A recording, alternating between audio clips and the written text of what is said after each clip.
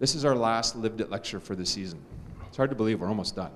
And we're finishing off on a great note, much like we started. So I want to do a quick pulse check. Who here has heard of Hardline Solutions? Wow, great brand recognition. Well, we are ecstatic this evening to have the founder of Hardline Solutions, Walter Siggelkow. Walter has an incredible knowledge of, and experience in a number of skilled trades and has worked in various mining environments. Putting his talents to use, he built a radio remote control automation company, taking it from a 6-person single office startup to a 60-plus person multinational operation that now exports industrial automation technology solutions to more than 30 countries. Hardline is a very successful global business that makes projects more efficient and enhances safety for workers. With applications in a range of sectors, Hardline's remote control machines and systems reduce human exposure to hazardous environments and alert workers to potential risks on work sites. Hardline designs, manufactures, sells, and maintains diverse systems that can be found in the mining sector, public works, and military operations, again, around the world. What sets him apart is that he is always identifying problems and finding solutions to build a better mousetrap, as he puts it. He has the vision, determination, and discipline to run a multinational business serving businesses around the world, staying ahead of his competitors by devoting 1/3 of his staff to research and product development.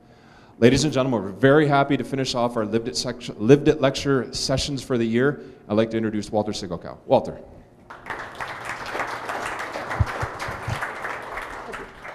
Thank you, Don. Well, I guess we'll start at the beginning, because I guess we're really talking about business startups and some of the problems and trials, and then of course the benefits and the good things out of it at the end. But one thing that there's different reasons why people get into their own businesses, okay? And many times it has to be because they're trying to create a job for themselves. They've lost their job, something's happened, something's changed in their life. Maybe it's a move, disasters, whatever it is, but you just think, well, I'm going to create my own job. I'm really good at something. What happened with me was I started out in 1981 working for Denison Mines in Elliott Lake as a mechanic underground. And after about 3 years, I ended up taking a back injury and stayed working for a few more years, but it actually eventually put me off work. So I ended up couldn't work in the mines anymore, but by this time I had already achieved my motor vehicle license, my heavy equipment license, and then later on I got my truck and coach license out of it. But now I have a bad back and I can't work in it anymore. So for anybody who's gone through the apprenticeship program and has started out their life in that form, that's an expensive way to do it. You make low pay, you got to buy your tools, go to school, get laid off. You know, you end up about 4 or 5 years in with not a whole lot of money, unless you're fortunate enough to get on with one of the big players, the Valleys or the Glencores now, and you get on with one of those companies. But so in about 95, I ended up not being able to work underground anymore. So we have a great government here in Canada. It's a great country. So I ended up on what they used to call the cash for life system, which was workers' compensation. And they did testing and they said, we can't do anything for you. You need to get retrained. So in 89, I ended up getting a chance to go back to school. And I went to school here at Cambridge College for electronics engineering technology. And I think quite a few people here probably know Tom. Tom was one of my teachers back in the day. Tom Fortin was one of my teachers back in those days. So that was a 3-year program. You know, the difference is I went back as a mature student. I was in my late 20s, and you're going to school with guys who are just coming out of high school. They're 18 years old. I was pretty focused. I knew what I wanted out of it. I had my mechanics licenses. I wanted to learn electronics, and it was a really good program. But like any program, and this is what I tell people today, ask me about going back to school, any training program will only give you what you take out of it, what you put into it. If you want to go to school and show up half the time and put no work into it, well, you'll end up with nothing at the end of it. Lucky maybe to get a job at the end of it. But anyway, After 3 years, I ended up with my electronics engineering technology diploma from Cambridge College, and a really good knowledge. And interestingly enough, learned that electronics engineering technologists typically got jobs fixing photocopiers and printers, and because Ontario Hydro had quit hiring people, they had enough people for their work, so there was no really good jobs in that. So unless you wanted to leave the north and travel, and not southern Ontario or anywhere else, I mean, you just had to get out of the country, there really wasn't that much money in electronics unless you did something yourself. My problem was I was good at some other things, so I ended up working out of electronics completely for about 2 years, and started doing some construction work with some people, and that's really not that good of a business, because you're just good in the summertime, bad in the wintertime. People don't pay, they don't like paying for getting work done on their houses, so that didn't go so good. Then I was able to, there was a chance to get a job with a company that actually built radio remote control systems. And what they did was they bought a remote control system from one company, they bought PLCs from somebody else, and they integrated this together and sold it to the end customer. So I got to work for this company, but it was quite interesting because the job placement, the job advertisement asked for electronics engineering technologists, mechanical aptitude would be a benefit, and underground experience would be a real benefit. So when I went into the interview, I had my diploma, I had my licenses, plus I had 5 years underground experience. So it was kind of the holy grail of people to do this job. But you talk about starting a company and the hard parts about it and the good parts about it. Yes, you work for yourself, and a lot of people say, oh, you're so lucky you get to work for yourself. But it's actually, you're pretty lucky to have a paycheck a lot of the time. So, you got the good and the bad of it. But this particular company didn't survive, and they ended up going bankrupt. And around that time, we ended up with 6 people got together with the idea of getting into this business to build radio remote control systems for the mining industry. And this is where the company's history kind of gets started. This was in August 1st, 1996, this happened. And the 6 people had interesting backgrounds. There was myself, there was a salesman, there was a lawyer, an electronics engineer, a fellow I had trained in servicing these systems, 2 guys I had trained in servicing these systems, were the 6 guys.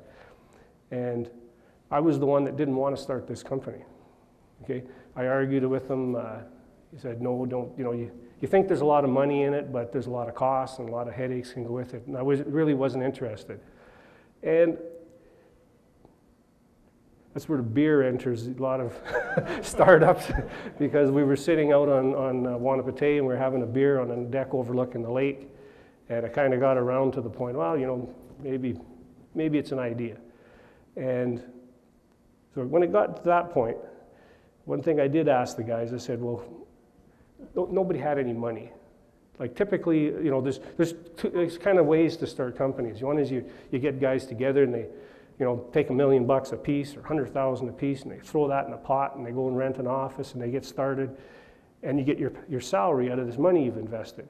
The problem is when you don't have any money to invest, you basically have to live on what you can possibly make, week to week as you're trying to keep this thing going. That's the way we started the company. There was no money to put into it, so we just, basically started up one day. Had a couple of orders. Like I knew some contacts that wanted some work done, so we had a couple of orders. And that's the day we started, was August 1st, 96. And I asked the guys a question. I said, how long can you go without a paycheck? And I always remember this. Well, that'll never happen. Like, look, there's this contract and there's this going on. And no, how long can you go without a paycheck? Because when the money runs out, there's nobody to go to. We have to, just do without. That's all there is to it. I knew the answer myself. Okay? Didn't have any debt, and I got a brother that's got pretty deep pockets, so I could go bug him if I had to for, get you at least eat. So anyway, we started the company. And we started with a $250,000 contract with, it was Falconbridge at the time, in Mine-Gaspé, Quebec, in Gaspé, Quebec. We did 4 systems for them. And what we did is we bought a radio from one company, we bought a PLC from somebody else, we bought boxes, and we assembled these things, and went out and installed them. And the real knowledge isn't just how to do the job. You have to understand the electrical and the hydraulics and how to put it in. So we did all that because we did not have our own radio system at that time. We just bought a bunch of parts. So that type of company is called a systems integrator. You're just integrating other people's parts and away you go. You're really not a manufacturer at that point. So we did those 4 systems with $250,000. Everybody pats themselves on the back. Look, this is great. Look at all the money we have coming in. And a month later, we sold another 4 systems to it was Battle Mountain Gold at the time up in Kirkland Lake. I did 4 systems for them. Again, all these deals were because of contacts. These are people we knew in the field, you know, people I'd worked with, and they knew I knew how to do the job. So that was another $250,000 contract. So here, 2 months in, we got $500,000 in sales. This is great. We're making all kinds of money. And February came along, and the bookkeeper says one day, she says, "Walter, this is 6 months, mind you. This is February. Walter, is there any money coming in?" So I don't know. Like, I'm designing stuff. I don't invoice. So what's on the books? She pulled it out, and there's no invoices. There's no receivables. Okay, well, what happens? You invoice. So I get the guys in. What work have you done? Oh, it's all invoiced. Okay, there's no receivables, and we have nothing to invoice.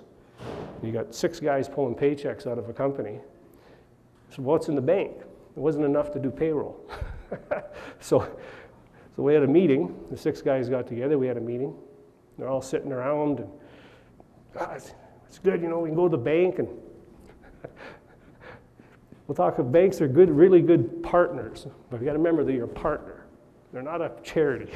Okay, we'll go to the bank and we'll borrow, you know, we'll extend our line of credit. Okay, we started the company. I said we will never borrow money to pay a paycheck. That's never going to happen. Okay, if you don't have money, you don't get a paycheck. So then we sat around, and they finally come to me and they said, "What are we going to do, Walter?" I said, "Well, we don't get a paycheck this week, do we?" And 2 of the guys said, "Well, I can't live without a paycheck." So 2 guys left the company at that point. So attrition works on that part too. So it was basically because, you know, this is the concept. When you get into business, you want to go into business, okay?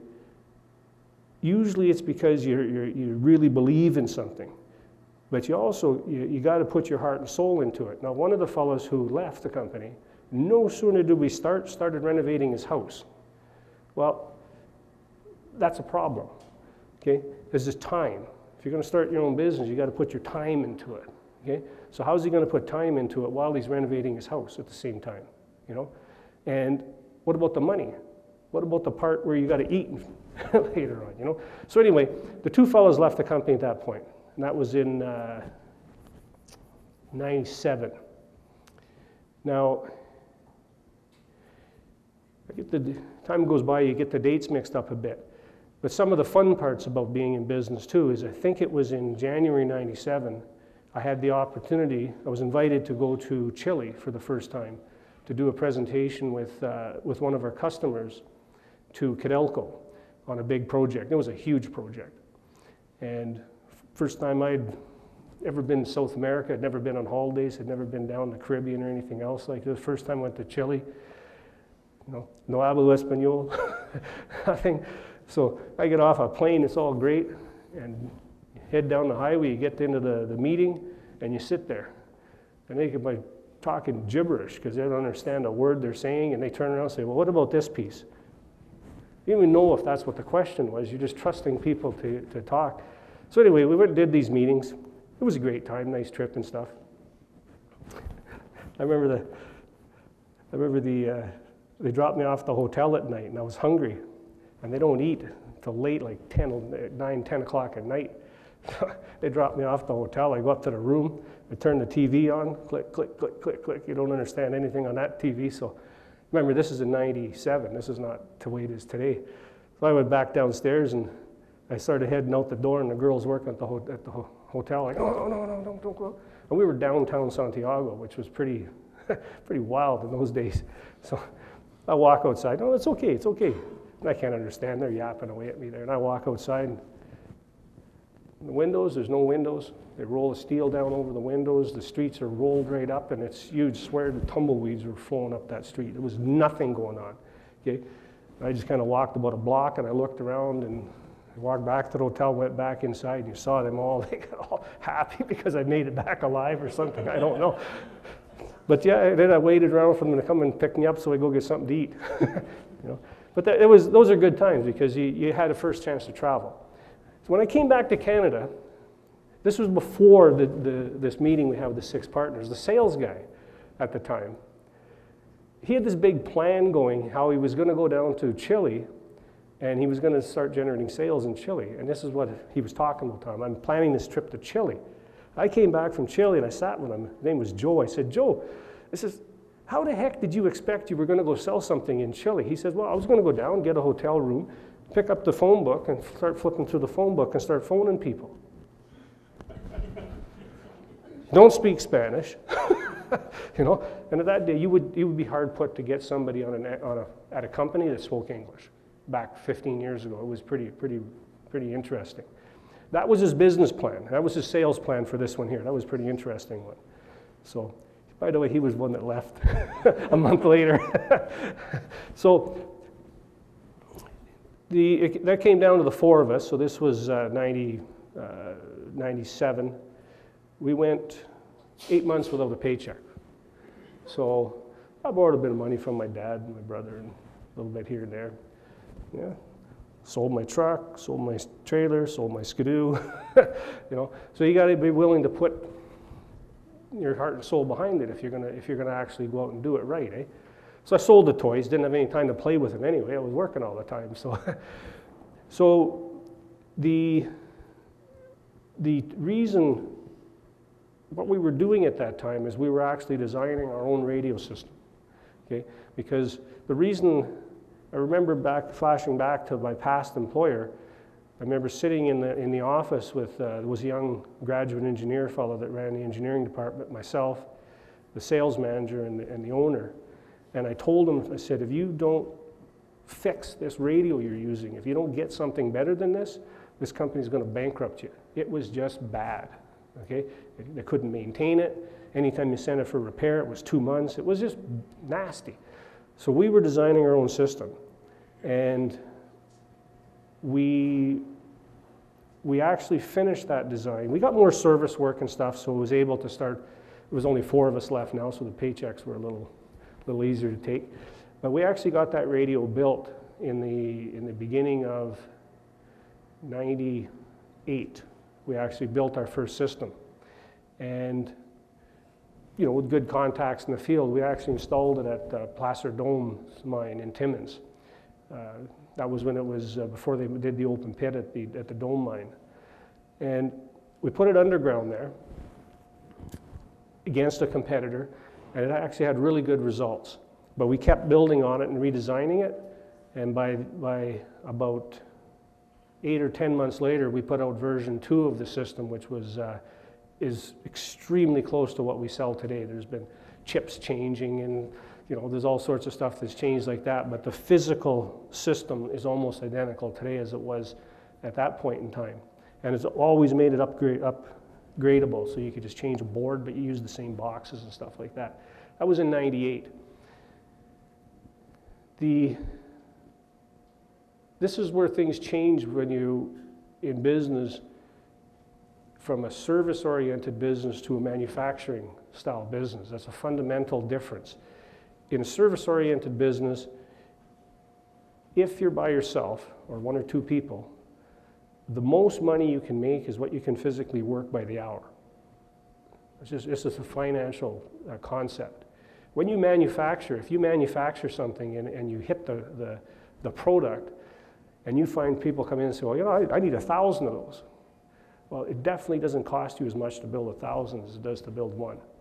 That's where you actually start making money, is when you manufacture something. Now, when I say manufacture, that could be a piece of software, it could be electronic board, it could be a cup, you know, something that you physically build and you can mass produce. Okay, You know, I'm not saying that opening a gas station, not a gas station anymore, but opening a garage would be a mistake. It creates a decent job sometimes if you're a good mechanic and you've got a business head, you can make a decent living, but it's not, you'll never ever get to the point of when you're as a manufacturer where you have sort of unlimited ability to make profit at that time, because it just depends how much you can sell. Now, get off topic a little bit there. So late 90s are going forward. We started manufacturing in 98. It was a very good system compared to our competitors. Very important points. You can build a phenomenal product, the best mousetrap out there. But if it's more expensive than your competitor, you will lose sales, because some people will buy the cheapest product they can find, okay? And anybody who's interested in going into a lot of the South American markets, be prepared for that one. It's a very, very hard sales pitch to try and sell a more expensive item than the competitor's selling. You need to be cost competitive, okay? The quality of the product in mature markets, Canada, you know, the Australia, different markets like that, a good quality product, they'll pay a premium for. Okay, a winning combination is a superior product at a competitive price. Then it's a win-win situation. That's what we ended up with, because what we did was we became the manufacturer of the major component of the system. Okay. We weren't buying from somebody else and them making the manufacturer's margins. We became the manufacturer. So we took out the middleman. We are the middleman now. There's nobody between us and the end client. Okay? So as you start building more parts, your cost starts dropping, and then you got to look at your labor and things like that. But that's where you can start increasing your profit margins, because at the end of the day, you know, that's why you go in business. You know, that's one question everybody has to ask themselves if they're going to go in business. Okay, why am I going into business? Well, I love doing this. Okay, that's one thing. Can I make money doing it? Because if you can't make money, you're not going to eat. So that's a fundamental concept people have to look at, is you got to make money. You know, so and after a while, you got to make more money.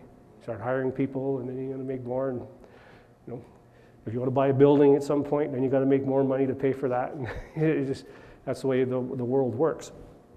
So late 90s, we're doing pretty good. Company's profitable, was profitable in the first year. Very important concepts in the business I got into. It is fully, looking for a word here, it fits into the SR&ED credit system. Scientific Research and Experimental Development Tax Credit. Okay?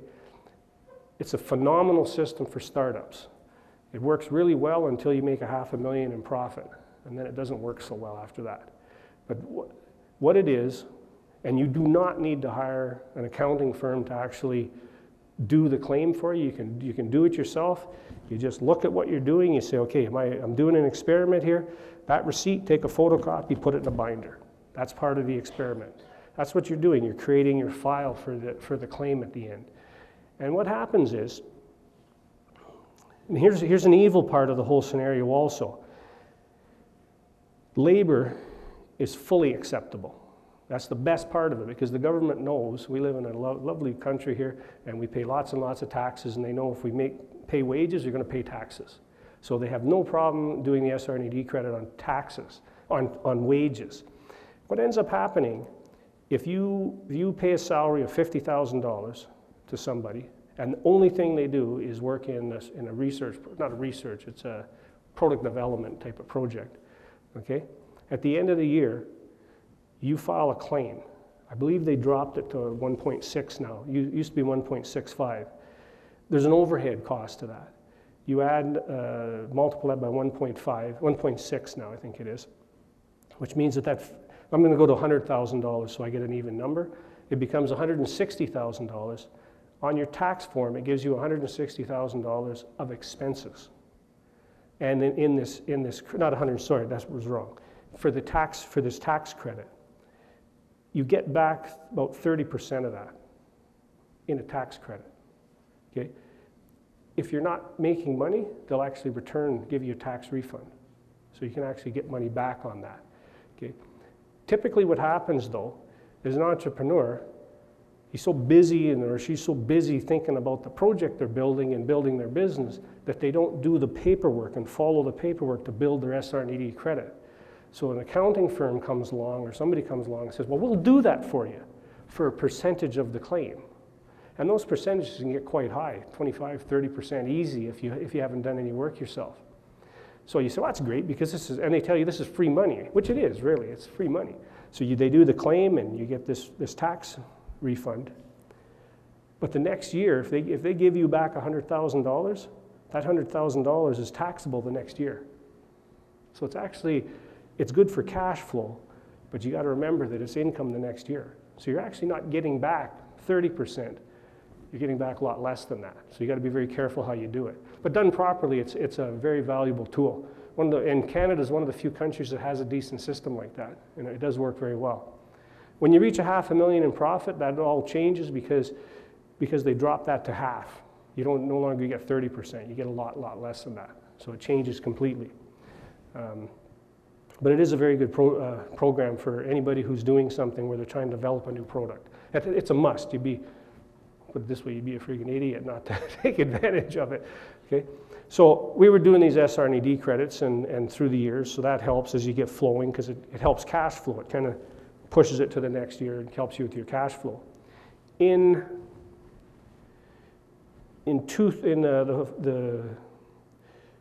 go back, you got to do a business plan. You're going to start a business, you need to do a business plan.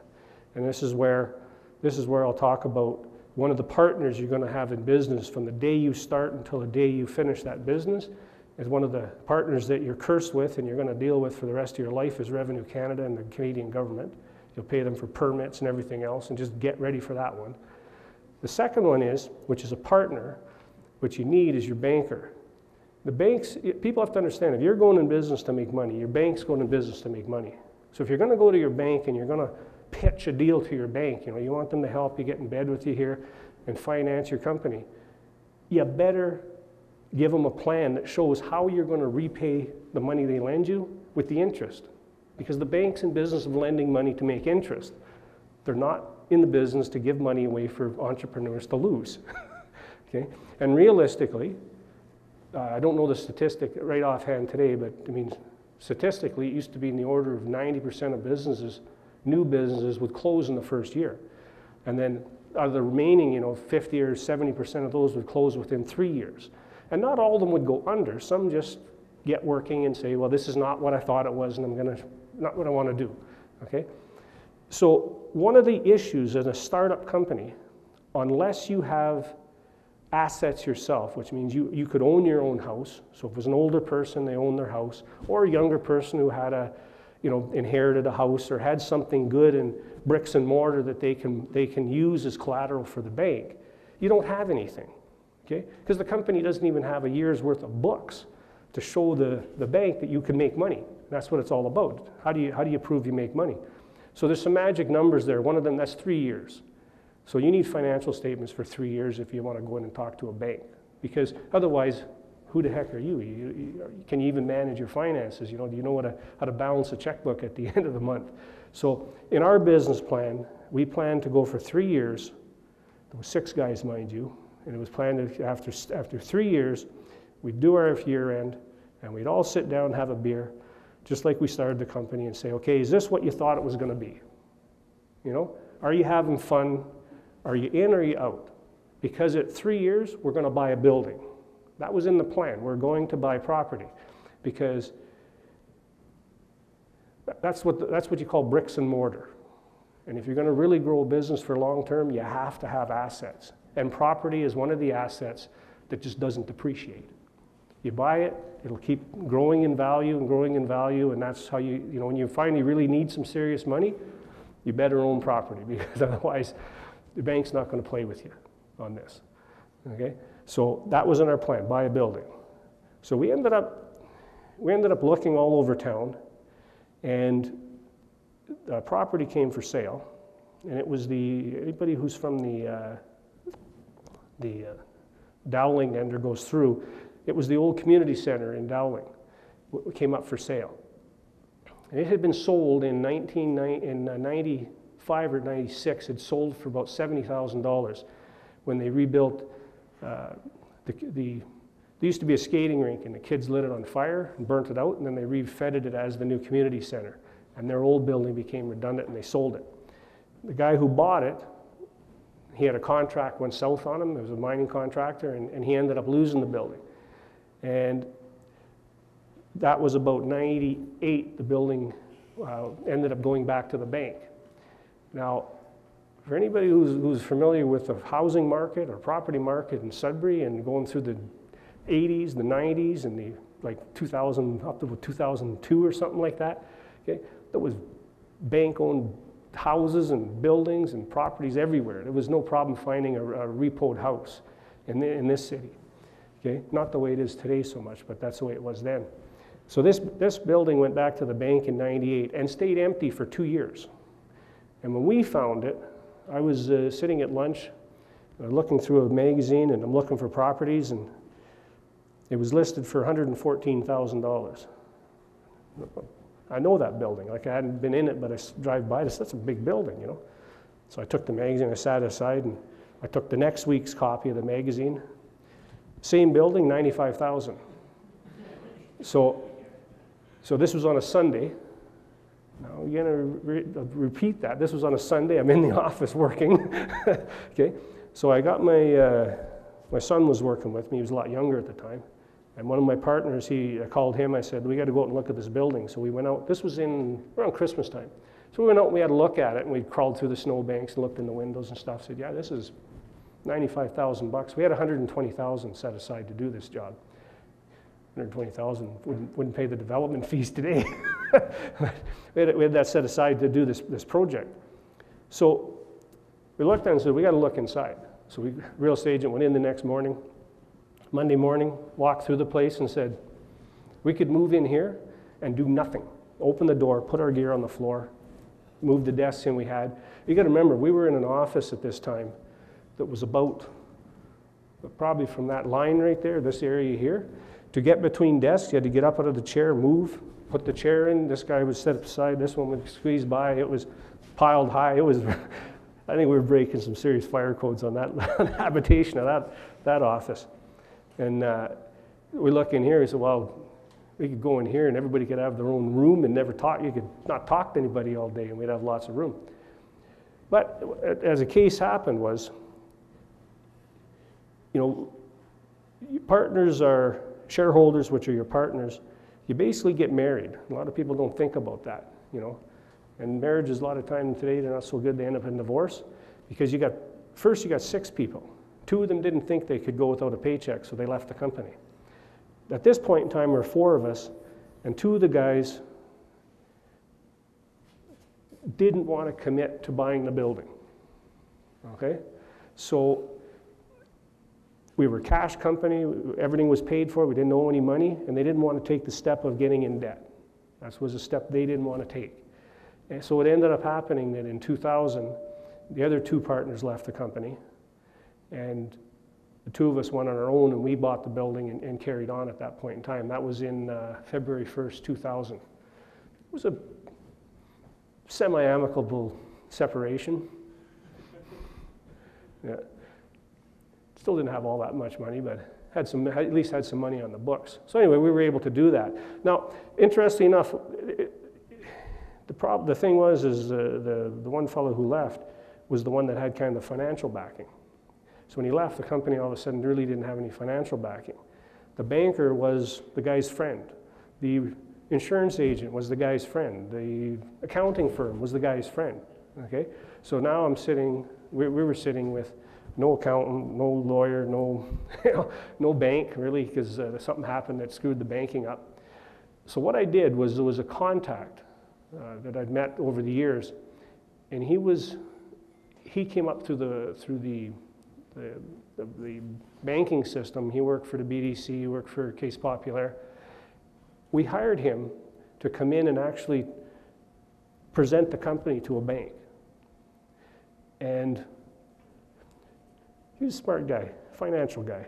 He said, well, for $6,000 cash up front, I'll build that for you. So he actually took our books and he went through everything, he analyzed it, and he made arrangements with, to meet the bankers at the time, and we presented the company. And it was a different way of doing business, because realizing your banker is your partner, your bank's your partner, you also have to realize that your bank wants you as a customer if they believe you can pay. Okay? You're their partner. So that's why you have to be very prepared when the time comes that you need to approach your bank, is you've got to go in with a proper business plan, with a proposal, with your numbers crunched, and you got to stand there and say, you know, this is a business plan. We can make money with this. If you wait until the day you walk in and say, you know what, I'm flat broke and I need a loan, you ain't gonna get it. You know, oh no, sorry, it won't be like that. It'll be, do you have somebody who can co-sign for you, which is collateral, or if you got your house you want to sign on or do something else. It just has to do with putting some bricks and mortar behind the company. So this was in 2000. So in 2000 there was 2 partners left. You remember the company was profitable every year, but you know, profitable, you can make $10,000 and you're profitable. And we paid salaries. We're actually taking a salary out of the company all the time. So anyway, we carried on from there. In the meantime, I had a chance to go to South America again. We did a lot of good service work, and one of the things that happened was we did a project on Baffin Island for, the company's been changed a few times, it was called Breakwater Resources, one of the mining companies. And they had a special application they wanted to do. And what they were doing was, it was an old mine and they were just recovering the pillars, like a lot of mining people here. They were recovering pillars. So they were taking pillars that were required to hold the mine up, and they were shaving the sides off them and backing out of the mine. So remote controls, well, that's what we do. So the thing was, is they bought a system from a competitor, and they couldn't get it to work, as it was on a Caterpillar front-end loader, not a scoop tram. And they're kind of a weird machine, so they couldn't get this thing to work. And they paid them for 3 service trips to go up, and they couldn't get it working. And this was a situation where innovation many times is driven by necessity. They had to have this work, or they couldn't mine that mine. So we ran into them actually at a trade show and said, I guarantee I can get it working for you. And what we'll do is we'll install it, and when it's working and it's actually making you money, we'll give you an invoice. But you pay us right away. Now, no such thing as 90 days or 60 days to get paid. Like, we won't charge you anything up front. When that thing's making you money, pay us. Okay? And we did. We got it working, and we got paid for it. And then I got a phone call from one of their other mines, which happened to be in Honduras, and a second mine that's in southern Chile. And they were having the same problems. So when we started exporting, we actually got dragged out to export. We didn't go to trade shows and you know, develop this business or market or advertising or anything else. We just got called from the service we did, and they took us out, and I don't know if that was my first trip to Honduras, and then I went to Nicaragua after that. Southern Chile, installed systems in all those countries. Still didn't speak very much Spanish, but started learning it at that time. But that's how our company got started doing international work. And by this time, the system was a standard system, so the profit margins were considerably better on them. And every time they do a system, it'd never be one, it would be 3, 4, 5 systems. So you actually, the profitability got pretty good on it. That's how we got started international. Then we ended up, you meet people and you start building contacts. And that's what business is about, is you start building contacts and relationships. And then you end up selling another system here, another system there, and then we end up getting all over the world. So with that first opportunity, we do all the remote controls in Honduras. Used to, just lost that customer to a competitor who used to be a customer, because I got a lousy sales department. Used to anyway. Didn't have a sales department. I said that out loud, didn't I? But yeah, it's, you know, Nicaragua's been a good customer. And then over the years what happened, we've put about 120 systems into Peru now. and all the different mines and everywhere else. So we own an office in Peru. I opened that about 5 years ago. And if in the future, when people get to the point you start exporting, okay, you probably will not look at opening an office in a foreign country. You'll probably end up working with a dealer.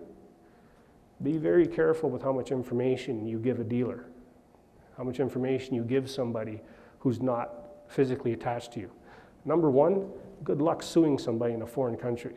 You guys will kiss that one off and not even bother trying, because that's just not going to happen.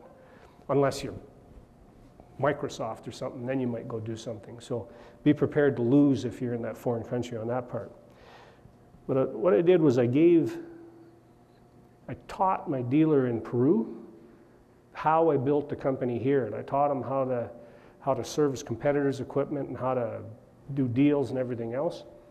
And in '98, he took us for about $150,000 cash, another about $100,000 worth of parts we had in stock, and told me to go screw myself.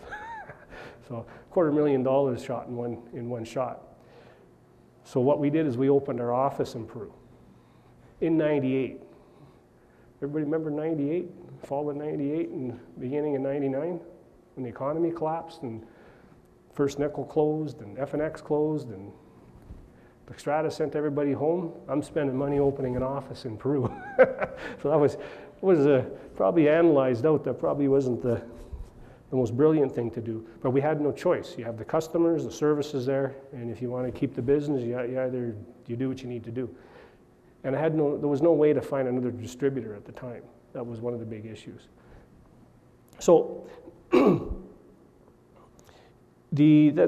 so we went into Chile. We own an office there. And then last April, we actually opened an office in Santiago, Chile, because we do a lot of business in Santiago, Chile. But because of what I learned in Peru, what I was able to do was hire a really good general manager right off the bat for Chile. And it's funny how things go full circle. I don't know if I finished the story about doing the presentations at Chile in '97. We didn't get that order. '98, I did more presentations, didn't get that order. And we got a few small ones over the years, but right now we have guys working in Chuquicamata in Chile doing a nice big, really big project, very lucrative one. So, and it stays summer there all the time.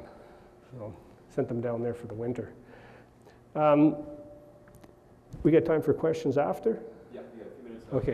Okay. So there's a lot of stuff that people have to analyze. One of the things is we get in business because we want to sometimes just want to create a job for ourselves, or we have a passion, something we're passionate about, we want to build it. Okay. At the end of the day, remember, we got to make money. That's number one. You got to make a living out of whatever we get into. Okay. Then you got to really start studying how to hold on to your money. It's not so hard to make money, but you got to hold on to some of it at the end of the day. And you got to really think about where you believe you can go. Because if your income is $100,000 a year, you kind of spend $100,000 a year. If your income is $500,000 a year, you start spending $500,000 a year. Okay? And then you got to plan for the future, because what you need to have coming in the future to maintain that lifestyle can be a lot different than what you think it's going to be.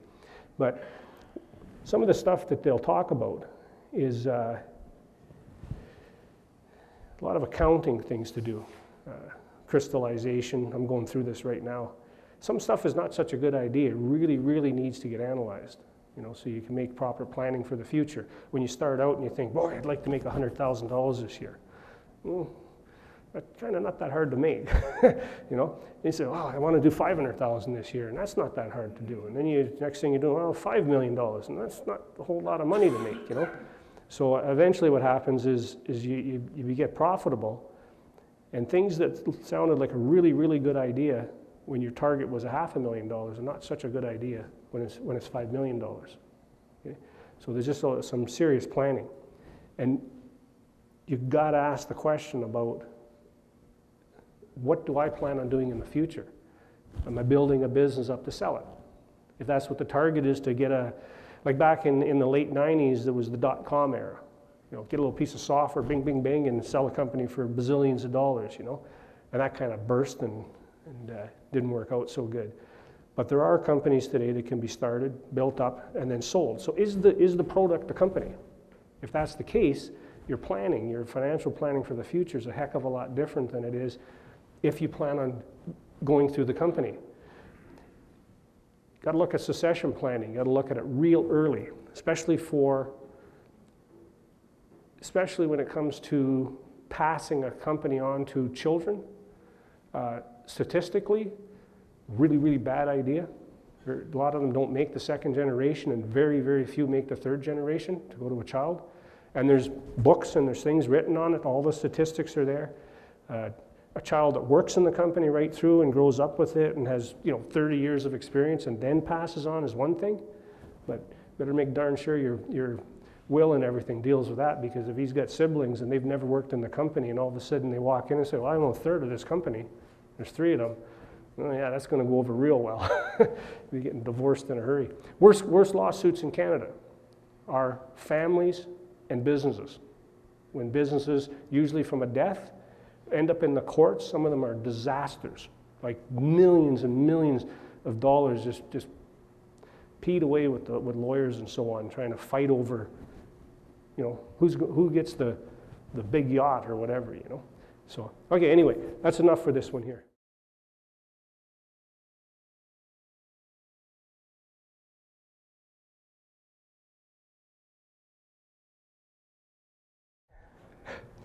Well, number 2 cost me $1.7 million to get rid of. So, but it actually worked out. Sounds like a lot of money. Actually, it's not that much money when it comes down to it. If I could write a book on how to screw your partner out of a company, he did it for me. Because what happened was when I started the company, my son was 14 years old. And at 14 years old, you're not going to make him an owner in a company, okay?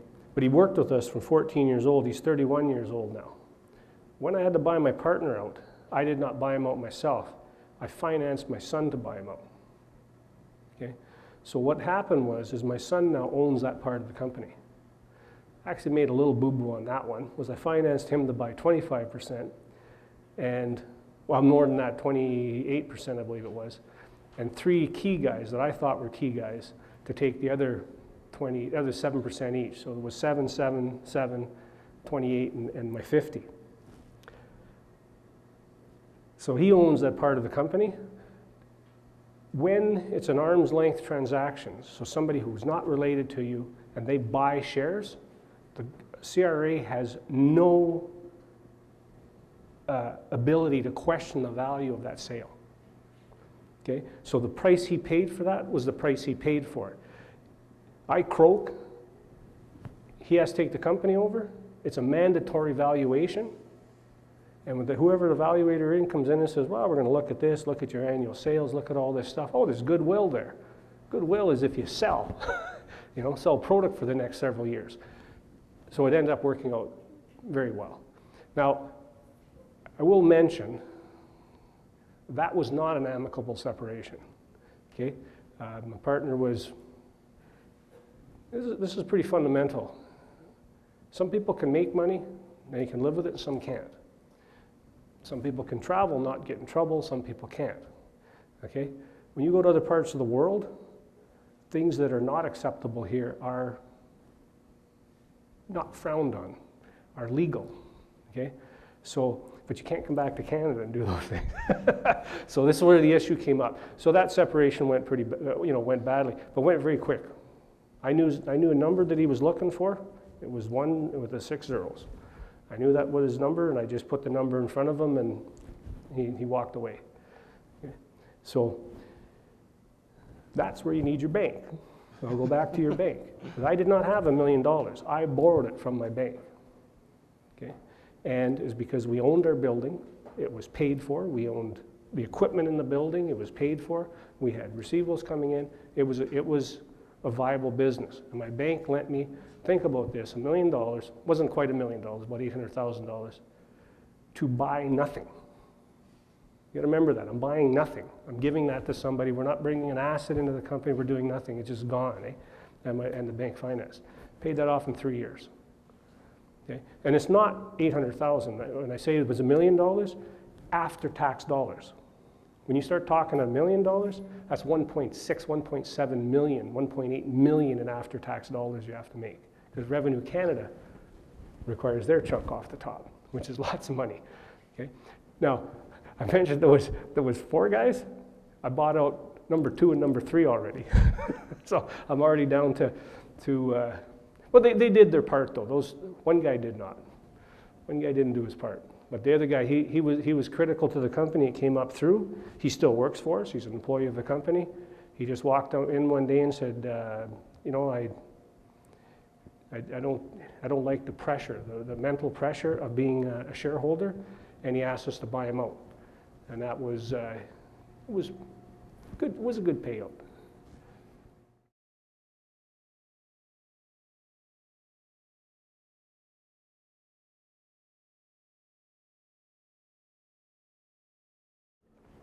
First off, what you'll try and do is you'll go to a trade show, because you got to try and get into a foreign country and find a distributor.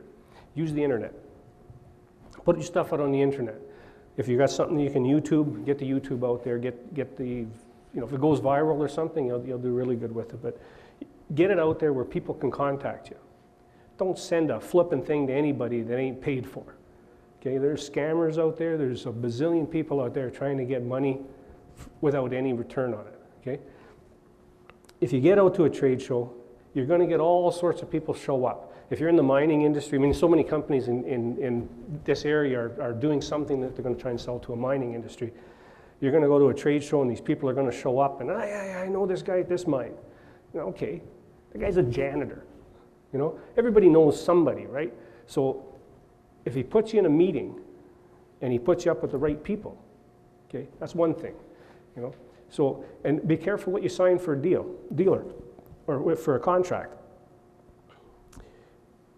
Okay, I'm going to confuse this one here, so don't take this to the bank when you leave. A distribution agreement is different than a dealer agreement. It's different than all these different contracts. And the rights can be nasty. The rights can be to the point where you couldn't sell with the right contract. You couldn't sell your own product in their country after. They'll sue you, and successfully, because you're on their turf now. So you really, really got to do your homework. Little things. Your mark, okay? You take that down to Peru, some guy can walk in and try and register that mark. If he gets that mark registered, I'll pay him to use my own mark from here. Okay? I went through that. Because when the guy went south on me, I had to actually go after him, and we were just lucky enough, okay, to get him. He was already applied for it. And there's a 30-day or 60-day waiting period. And we had to fight for it and prove that it was our mark. Well, it was a little bit easy because I had pictures of him with the logo on his shirt and my booth in the Canadian section, so it was kind of easy to prove. But you had to choose a guy, okay, they got to sell. That's the only thing they bring to you, is sales. So make sure they can sell. So a lot of them want to sign you up right away. No. Okay, you think you can sell this? Let's go out and sell something, you know. We'll give you 3 months or something. Start signing 10-year contracts, you're screwed. Like you'll never get out of it because you got to sue them in their country. Okay. Something else to remember, when you deal in foreign countries, all contracts have to be in their language. So here in Canada, you write a contract, you say, this contract will be interpreted in English. If you're in Quebec, this contract will be interpreted in French. You're down there, that contract's interpreted in Spanish. Okay? Spanish, it's like saying French in France and Quebec is the same thing, and Chemi-French is the same thing. They're different. You go to Mexico, words are different.